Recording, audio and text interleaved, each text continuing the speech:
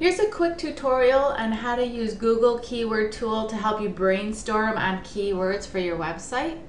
The first thing you need to do is get to the Keyword Tool. You can come right into Google and click Keyword. And just so you know, there's an old tool that's going away and a new tool.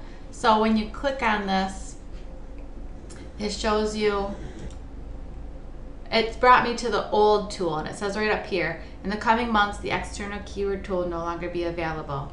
So it's asking you to try the keyword planner. So I'm going to show you the new one because this one's going away. So why show you the old one? So now I'm at the new keyword tool, and I'm going to put search for keyword and add group ideas. And then in this box here, I'm just going to brainstorm on whatever I'm writing about, whether it's a page for my website or a blog. I'm just going to kind of brainstorm on terms or ideas that might relate to it. So I'm going to focus right now on, for an example, personal coaching.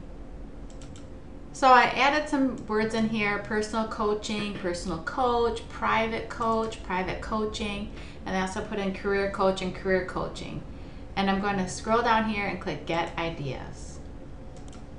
And what it did is it brought me to a page here, Add Group Ideas. So this is a group of words dealing with career coaching.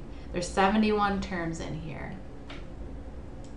So you can actually look by groups. I'm going to click on personal coach. And what you can do is just scroll through these words and see if anything really relates to what you're trying to write about, or that really encapsulates the concept of what you're talking about. You want to look for terms that have a higher average monthly search number, so the higher the better. But you also want to look for terms that have a low competition, because if it's a high competition, it's going to be a lot more difficult for you to actually rank for them. So you can click on here and it's going to rank them. So it started by high. I'm going to click on it again, and now it's showing me the lower competition words. And there's one more way you can look at this. I'm going to go back. You can look at it by the keyword ideas, and this lists all the words that you just typed in, so you can see which one is the better performing word. So for example, private coach has 70 monthly searches, but it's a low competition. So I might even pick this keyword because I'll have a higher chance of ranking for it.